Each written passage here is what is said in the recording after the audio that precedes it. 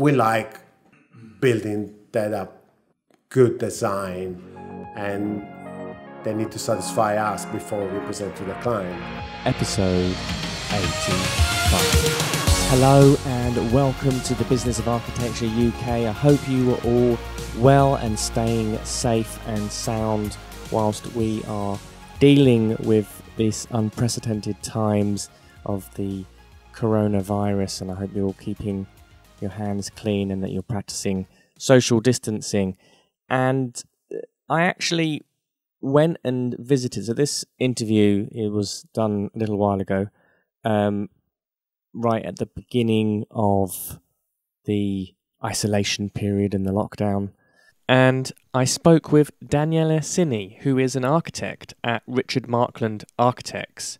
And it's an interesting interview because we'd originally scheduled the conversation to be about some of their innovative use of virtual reality and how they've been combining gaming software to produce real-time or very fluid, moving, three-dimensional renders of their projects, which can be shared amongst consultant teams and the clients. Really, really powerful combination of innovative technology that they were using. And when we did the interview, they'd just begun remote working in their office and had half the staff not in the office. And we discuss about the impact of that and how they've actually set themselves up technically to be able to be working remotely.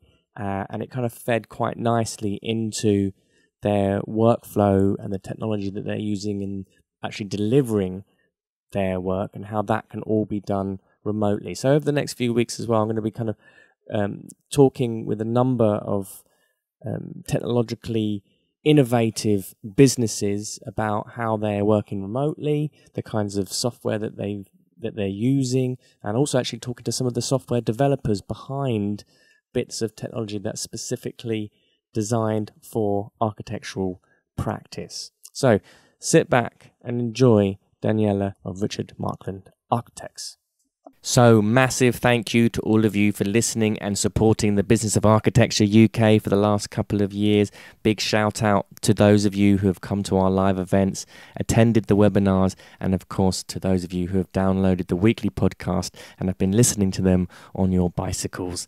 And as you know, we love helping architects win meaningful and profitable work, but it's not always that simple to implement these ideas or translate them into something that will work for you. So what I wanted to do was to invite you onto a quick 15-minute chat with myself. We can both grab a cup of tea, and I'd like to ask you about what content you found most valuable and why, and what you'd like to hear more of. And I'd also love to hear more about your business, and what you're building at the moment, and where you are headed to business-wise in 2020. So there's no charge or any obligation with this call, just simply to find out how our content has been of value, and if we get that far, and with your permission, of course, what might be next, what might be possible, and how Business of Architecture UK could be supportive of that. Does that sound fair? Brilliant. So if you want to book a 15-minute chat with me, I'm calling these calls the BOA UK Discovery Call, or just simply a chat with Ryan. Use the link in the information, and I look forward to speaking to you. Daniele, welcome to the Business of Architecture. Thank you very much. Absolute pleasure. It was a pleasure, yeah. I've been listening before, so I was quite surprised. I mean, we met before, so... Good. And how are you? Obviously, we're in very unusual circumstances. Yeah, we're in the middle of a pandemic. So, as you can see, I mean, our office is not big. It's 5 of us at the moment. But only 3 of us in the office and screen working autonomously, as you see. So since about 10 days ago, we sent 2 of our staff back home because one has to travel, taking lots of public transport. He has a young family as well, so we thought better stay home, avoid unnecessary travel. And the other member of the staff, she was a bit scared, concerned on traveling, so we said just stay home, no problem. The technology is there. Yeah. I've been working from home a lot because I have small children as well, so they get sick. It's just more flexible. Yeah. So whenever I need to work from home, I just leave my computer on and I can control from home. Well, it's quite interesting because obviously we had discussed talking about Richard Markland Architects, how you guys are set up digitally. You're being quite innovative with a lot of your workflows, the way that you're producing built information, the way that you're communicating visually ideas to clients with, very exciting combination of 3D graphic packages using gaming technology, very innovative stuff. How have you been finding it easy to be able to sort of go into working remotely as an office? Yeah, definitely. Also because as I said, I have been doing lots of research because in my previous practices, they wouldn't say they were against, but they didn't promote at all the remote. They find rather inconvenient for me because I was leading project. So when I wasn't in the office, they thought, who is leading the project? But, all the staff that be working with me, they always knew everything was going on in the project. I've never been someone control freak. I always give ownership to all the members of the team because when I'm not there, they need to be able to answer. Yeah. So that always been my policy. So I never had a problem when I was working from home. The project always met the deadlines with the quality that you would expect. But once you get senior, they expect you to be always in the office to look after the staff and so on. So I've been always trying to testing how I can work better and more efficiently from home. So when I joined 2 years ago, when I joined Richard Markland, there was really open book. You can work from home, no problem. And I wrote a piece on the AJ about that as well a couple of years ago. And I think it's about the attitude, how you train your staff, how you sort of give the feeling that the project is the results of a teamwork. Yeah. So everyone should be proud and responsible for it. It's not just something you have to do because you have to do it. Yeah. You have some ownership and responsibility. Exactly. And everyone, working on the project. We have one big project which is on site, and some other small stuff that been put on hold now because of the situation we are in. But I remember first time they went on site, they were so happy because they've seen a lot the digital copy of the project, but actually seeing the physical copy, which is pretty similar. There are no major difference. It was, they make them feel proud because they could understand what we were aiming for. So walk me through some of the tools that you use in Richard Markland Architects. Firstly, to work remotely, and then secondly, we can start talking about how you produce your 3D work and built information and those kinds of drawings. So to work remotely, it's pretty straightforward. We just use the Google Remote Desktop because then you have all the software there, you can access all the file, you see your screen, all the setting is there. The small inconvenience is we use 2 monitors, and at home you have your laptop. But we found the settings that work better. So everyone now is pretty fluid. So as I said, those 2 guys have been home for the past 10 days. And so it's a remote desktop, basically, where people they can just literally log on from any computer? From any computer, as long as you install the Google and you know your code, we normally tend to log off at the end of each session, so the screen, because otherwise if you're working in the office, the screen is constantly on. Yeah. And then people use the password to log in again. So we've got this interesting situation here where you've got 2 empty chairs, but their computers are on, and you can actually see them moving blocks around. Yeah, it's quite freaky sometimes. Say, what's going on? Like kind of ghost architects. Yeah.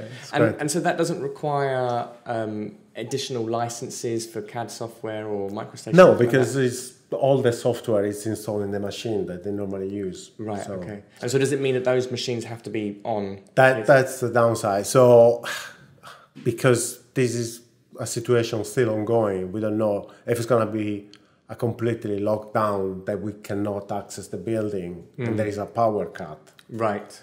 So we're thinking now to install another server at Richard home, just in case, and probably depending what the situation is evolving, we're gonna take each machine at home. So everyone is gonna have actually the physical machine at home and then remotely connect to the server. Right. Okay. So which? But then you have your own machine with your own software, so it doesn't matter. Just the data is stored in the server. Okay.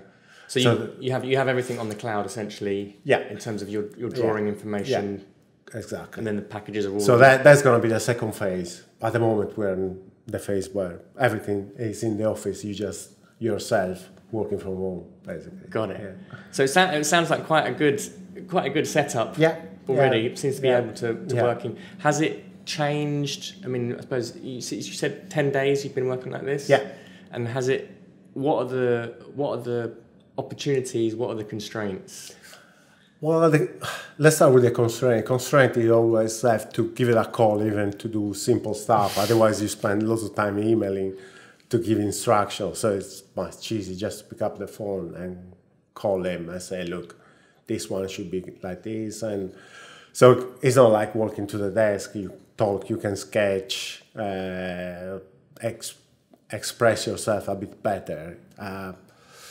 So that's probably the major constraint. Do you use any like comms, like Slack or WhatsApp or? I've been testing Slack. I find Slack quite interesting because then I've been using for a project I was doing with some parents in the school. So I came across. It's quite used in tech. They use a lot. Yeah, we use it in business architecture. Like with all the businesses I operate, I have Slack channels. No. I think it's something. Depending if the situation goes forward, then you can have on Slack. You have your network with the with the trending things, and it's easy to organize, and you can see all the data that can be there and organized in a better way. So it's definitely something we're going to look into it. The opportunities, well, when you work from home, you don't have to travel. So actually, you start in a better mood. You don't get annoyed. I'm coming here, but I'm cycling. So I've been avoiding public transport for the past 10 days. And when I can't cycle, then I work from home. I don't want to get into public transport at the moment. It's just too risky. Yes, exactly. Just too risky. So, so it seems. It's a nice setup. Like, and a lot of young small practices are going online at the moment remotely. Some already have a culture of it. Other practices, it's brand new.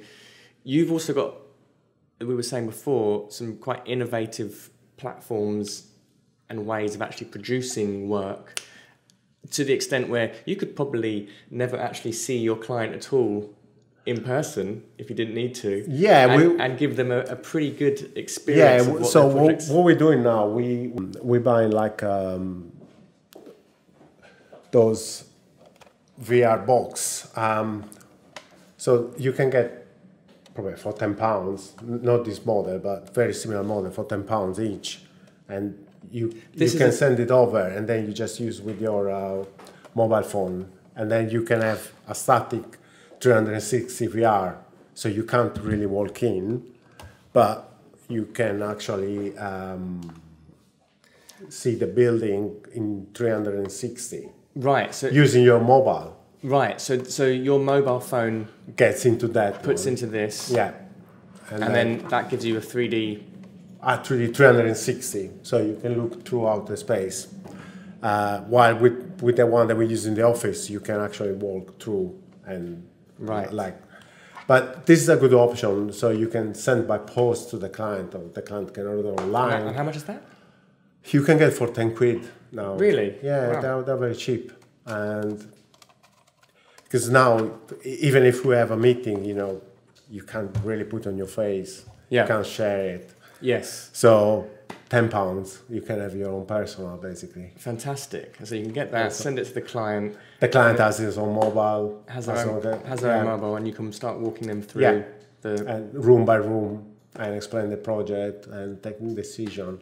So we've been using static VR for quite a long time. The project we have on site, all major client sign off, they've been done using static 360 VR. Right. So in actual effect, you are in the middle of the room and you can look around, look at the ceiling, look at the floor. You can see all the material, get a real sense of the volume of the space, how the light comes through from the window, from the door. And it's basically a non-brain. You don't need to explain the drawings. The client can see how the space will look like. Yeah. And it's so much easier to get sign-off from clients because there is no discussion, interpretation. They can really see everything: the volume, the materials, the sort of space with the furniture. We've been able to plug in special piece of furniture as well, so she could see with that piece of furniture or something else that we propose. So really, and we done all of it using MicroStation, which was our workflow. So we use the 3D model to produce the plan, the section, all the details that were all cut from the 3D model, and we use the 3D model for visualization and 360-degree VR. So there was, in terms of workflow, there was no sort of middleman, or it was just us constantly working. Right. So the models are very simple at sort of preliminary design stage, and then get built up for planning, and then we add more information when we go for tender, and then when we go for construction, it's a very heavy model. Yes. And we realized that on that project we were pushing the limit because MicroStation couldn't cope with that kind of information and be able to work through your model. So we started looking at alternatives, and then when we find sort of the gaming industry was ahead of the time, and then when we discovered Blender, which is a software used for animation, cinema, gaming, and sort of things. So that's where we are now. Right. Okay. So you were finding that the MicroStation models were far too heavy, and so how did you come across the software in Blender? Was that it was actually Richard doing quite a lot of research, looking what was available on the market, and the good thing about Blender, it's open source, so it's free. Right. Okay. So it's the sort of equivalent of 3D Max, but it's free, and it's brilliant. So everyone can download it. So for us as well, how do you communicate? We could also send the model to the developer. We can send the model to the client. We can send the model to the design team. There is no excuse to not use the model because you just need to download on your machine, and it's free. So, when you use software with license, okay, you're using Revit, we use MicroStation, you're using 3D Max. There's always a translation. There's always translation. While with this one, okay, we send you a Blender model, just download Blender, it's free, and you open it, job done. It's so much. The potential is huge, and you don't need a big organization with lots of money on it, because it's free. Right.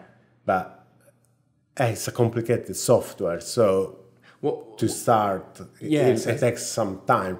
But if you just want to visualize, we send the file with already view set up. You just click on the view, off you go. I'm going to show you in a moment. And you can really navigate through the project quite easily, actually. If we jump. So this is inside. So this is part of our research. As I said before, we've been working on some big project, private residential on a scale. We had one project in the countryside, and that's been put on hold, but we've been keeping working on free time. And then we had big residential project that is currently on site. And we always been interested in sort of the evolution of, because those projects that were so big that allow for sort of self-sufficient, self-contained life. You could live there in isolation, which is also something we're discussing relevant now. Very relevant. We're discussing before, yeah. How we're gonna have friends in Italy. I'm Italian, so people that have been on lockdown for more than 2 weeks now, and some of them, they're really struggling because the place where they live is not designed to work from home, having your kids at home, having sometimes sick relative to look after. You can't cope with that, and not be able to have access to open air space, or gardens, and so on. So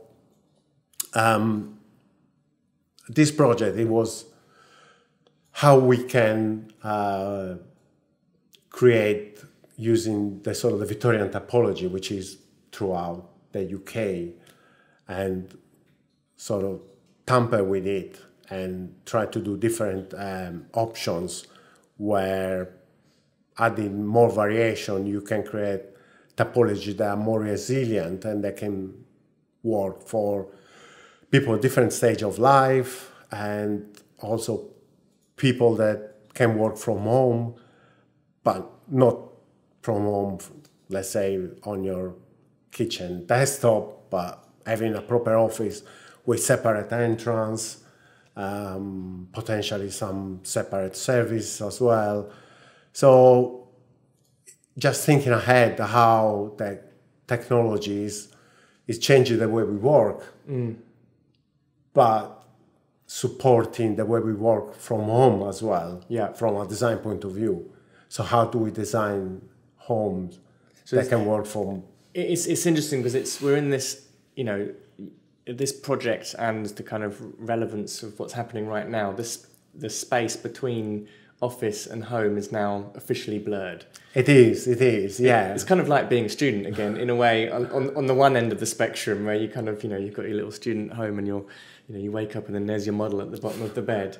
But this is, it's now very, very common for people to be able to work from home, to desire to work from home, to be able to have flexibility about their place of... And in architecture, we haven't really been very progressive on that. The majority of the practices, they like their staff to come every morning in the office and, everyone sees.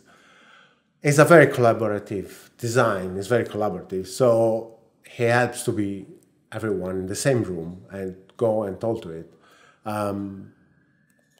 Other industry that have been working remotely 10 years. We were discussing before, I have a friend, he worked on Old Street, the so-called Silicon Valley.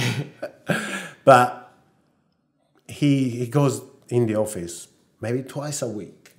All the rest is meeting clients, is traveling, he's doing bits and pieces, but he's on top of his, he's on top of things because that's the way. It's very interesting because there is a culture of architectural business where the traditional model is to have the studio, to have the space where you have drafting boards, where you have models that are there, physical, and actually that has a lot of weight to it in terms of a business, like particularly for a young startup practice, for example, to be renting out studio space, to be having a physical location, to be having to travel somewhere as well, and then if you take on staff, you're going to be paying for that kind of stuff. Where if you look at like tech companies, lean startups, totally opposite. And I've seen businesses, tech companies with like in the millions of turnover who still aren't operating in a studio.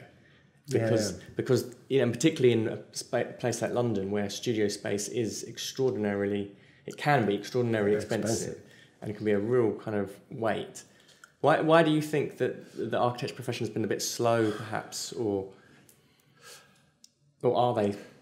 Well, it's probably start with uni, where you have the studio culture, where everyone work in the studio, and there's a beauty of it as well, because when I did my master at the Bartlett, I probably learned as much from just being 24 hours at the Bartlett, meeting people doing different stuff and talking to people, than actually on my course, with my tutor and my teachers and so on. So I suppose that's probably one of the reasons. That's the way you sort of grow up as an architect from the time you enter the university.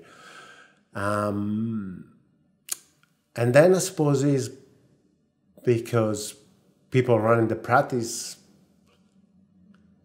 that's probably the only way they know it. Yeah. They've always been doing business that way.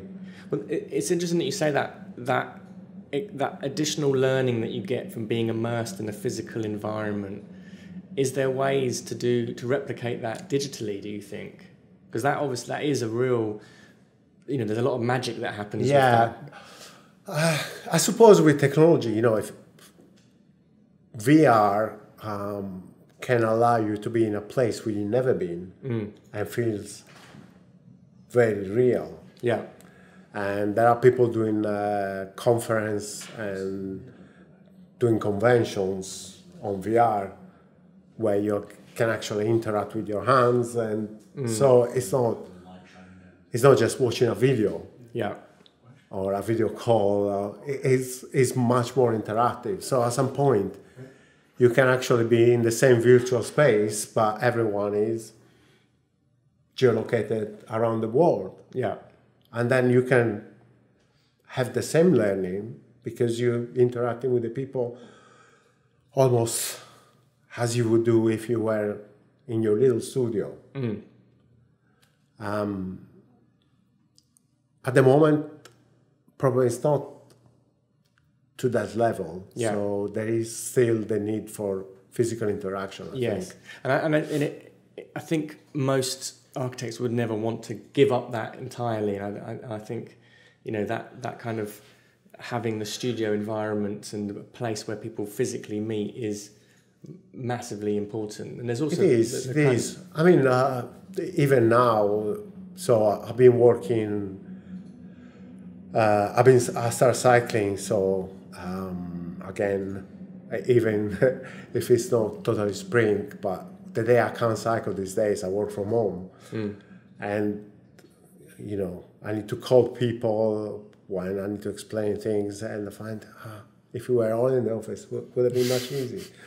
But on the other hand, we get the job done, and it's working well. So you need to be able to adapt and have in place procedure where you can be ready at any time to be able to continue to work, meet all your contractual obligation, deadline, even if you can't use the office. Yeah.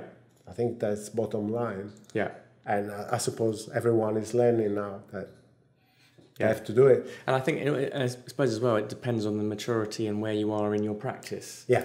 So like, one end of the spectrum is a large Starchitect type office that's been going for 20, 30 years. They've got reserves. They can have a very bespoke, beautiful office. And then there's the lean startup that needs to be able to be adaptive and working in virtual environments. And how can you make the balance? I'm quite keen to get back to what you were discussing with with your workflows and how you've used Blender. So going back to the question before, so even if you don't know how to use Blender, a file like this, you just click on the view and you can see in real time the building with all the furniture, all the material, all the lights, and you can talk to the client on the other end of the line. So these images don't need... This is not the image. This one is the live model. It's a live model. So I'll go in. Right. Wow. So you can actually just rotate. You can move around the model. So I can move around the model, but because you need some training to not to get lost. So it's just easy if I just send you. So I'll explain to the people who are listening and not watching on YouTube, but Daniele is showing us like almost a photorealistic three-dimensional model that you can move around in real time, as opposed to trying to render each image. And then, so we can actually... And it's even going into as much detail as individual leaves on the trees. Yes. And the bricks. So when we were trying to do these sort of things with MicroStation, it will just freeze because it doesn't have the capacity. So... And do you share this? So you share this with not only the client but the other consultants? Yes. And so on the other project, when we were using still MicroStation, because it's all exposed concrete, so all the services have to be really integrated because there is nowhere to hide. And we struggle with the part of the design team because they didn't do 3D at all. So we had to basically model their services and plug it in our model to make sure that everything was working and the services that were coming out where we want, not their interpretation of our design. Right. So we had to do that as an extra work because in a good design team, we told the project manager at the beginning that we need people that can use 3D because all the design has been done in 3D, and it's not just a request for the sake of it. It's because we need to be fully coordinated. Because when we go on site, we have nowhere to hide. If there is a mistake, it's a problem. And at the end, we had to do it because they weren't doing it. So, and then we were sharing with Structure because they use the same software as us and they do 3D as well. So it wasn't a problem with them. And there was back and forth, taking their model, plug it in ours to check that we were all aligned. The usual stuff we do. I've been using Beam. I was at Weston for about 8 years, and I started using Beam when I was working on Victoria Station upgrade. Right. It was a massive team. The architectural team I was leading, we were about 12, 15 people, only on the architectural side. And then, but we were all co-located at Mott's office in Croydon. So we had all the engineers, the contractors, the architects, all the comms, all the mechanical, all the electrical, all drainage, everyone was there. That one was very good because you can actually walk to the desk and talk to the person and say, look, we have a problem here, how we can resolve it. You sketch, you draw, you show your monitor, they understand what you're talking, and then you move on. So a project like that was very beneficial to actually being co-located and work all together. Right. Plus, all the design was integrated on a BIM model, so it was relatively smooth process for such a big project. And then always been going back and forth with 3D design in other practice where they were less keen on CAD, but more on physical model. But we did lots of physical model to understand from the concept to initial design, just analyzing the site through physical model. I find physical model very beautiful, but they cost a fortune, they're very slow to build, and they're not easy to modify.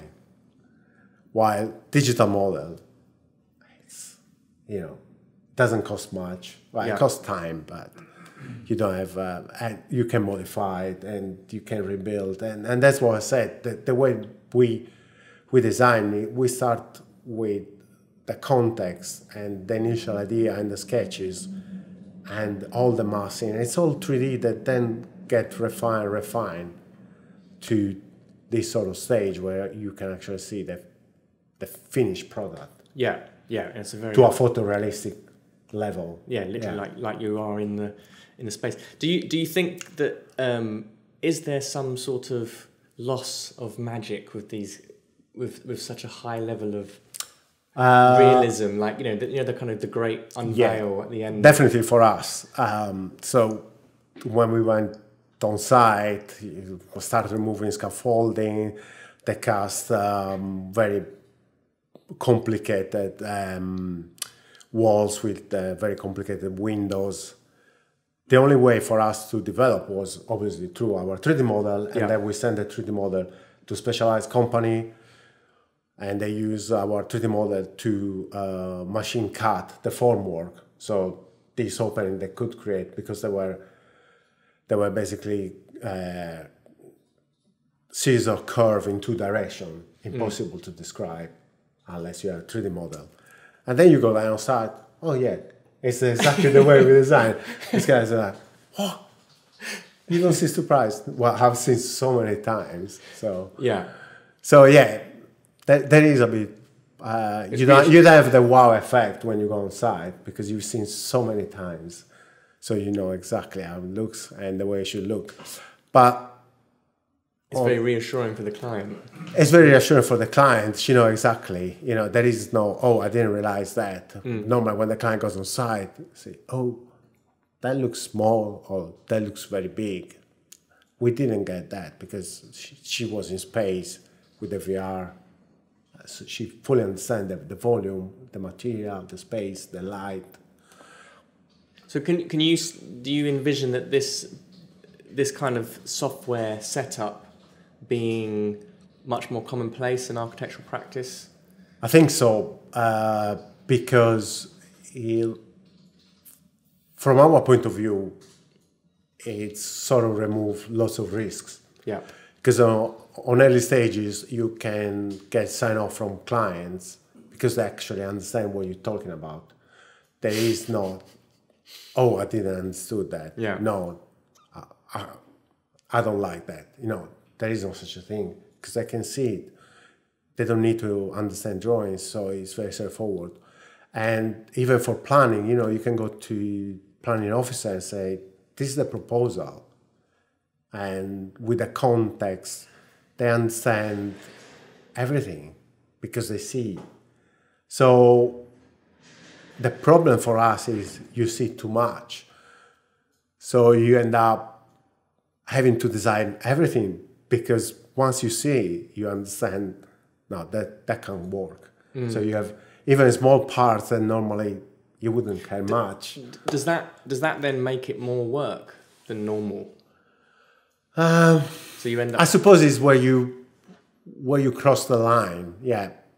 For us, we like building that up, good design, and they need to satisfy us before we present to the client. Yeah.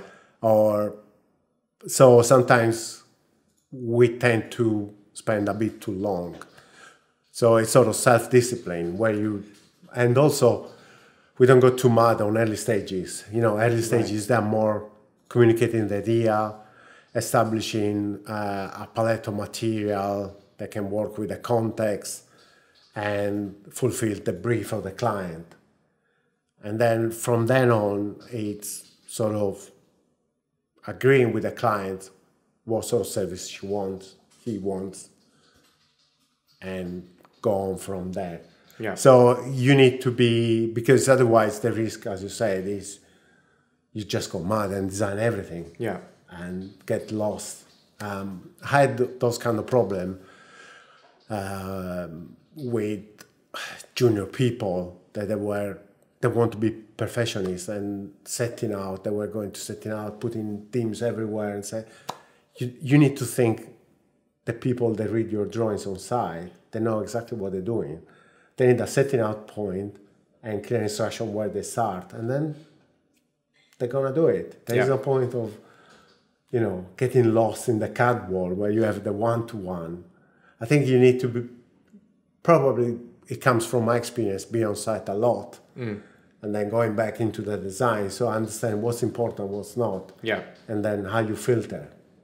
There's a culture in the tech industry of having a lot of open source code that's easy to share amongst programmers. We've just discussed, the kind of gaming technology that you're here. It's a similar sort of culture where things are free, they're open, they're shared readily.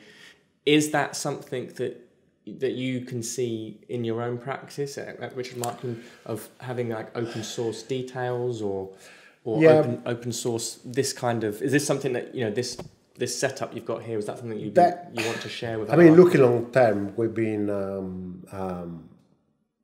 discussing how we can generate a sort of portfolio prototype that they've been almost choose online and be customized and then sold as almost like a catalog house. Yeah.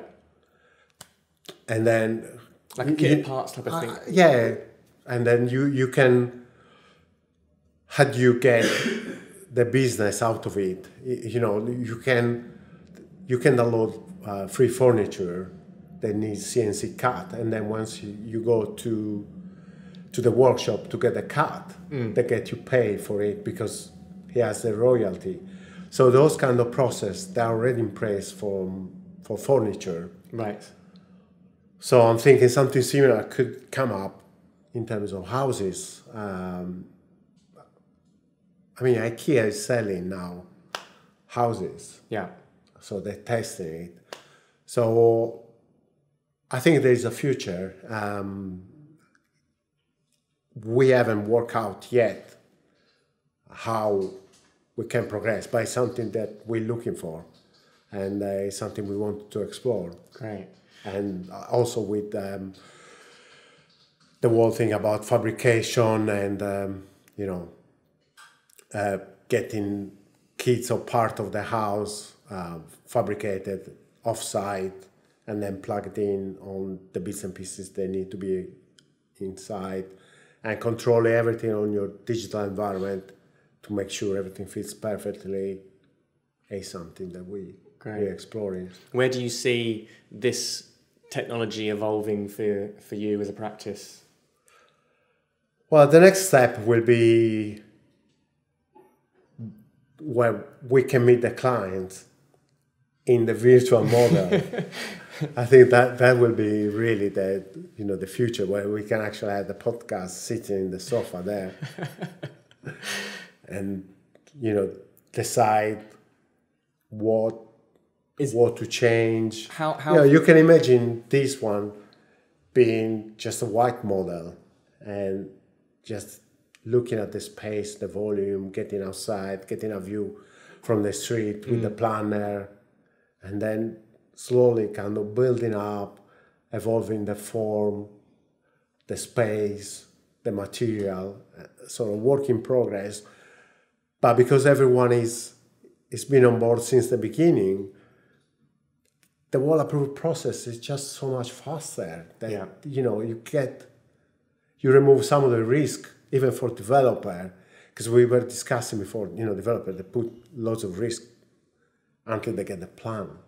They need to get planning approved, and then everything is sort of from there. This kind of tool would be a very good asset for developers to have in terms of de-risking the planning process, because you can be really because you can bring the local authority on board at early stages and sort of listen to their concern and mitigate through this sort of presentation where they can actually walk through,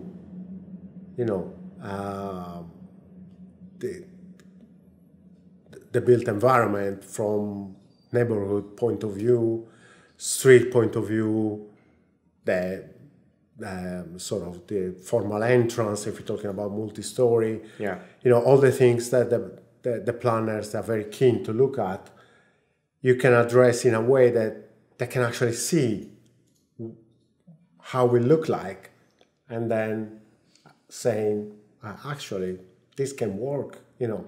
So when I'm thinking for sites that are not so straightforward, with quite a lot of constraint. In London now, we're trying to build on all. TfL has lots of sites that are near railway, near arches, or sort of with problem of access, and sort of exploring and testing ideas at early stage, pure from feasibility point of view, but with all the context, you can actually see how the sun play a role, how the neighbor building play a role, and sort of mitigate and direct the design towards a way that is more suitable for the site. Yeah. So being very site specific, I think virtual reality is a way to do it. Brilliant. Excellent. That's really fascinating and very exciting to see. And I'd love to come back in a few years and see how that's evolved. And you've got like the full-on holodeck kind of setup. And I've been very impressed with everyone who's working here. Nobody's looking on Facebook or anything. They're all you can just see they're working. Brilliant. Thank you so much. No, thank you very much. And that's a wrap. Thank you so much for listening. And don't forget to book your 15-minute chat with me by using the link in the information. I look forward to speaking with you. The views expressed on this show by my guests do not represent those of the host, and I make no representation, promise, guarantee, pledge, warranty, contract bond, or commitment except to help you be unstoppable.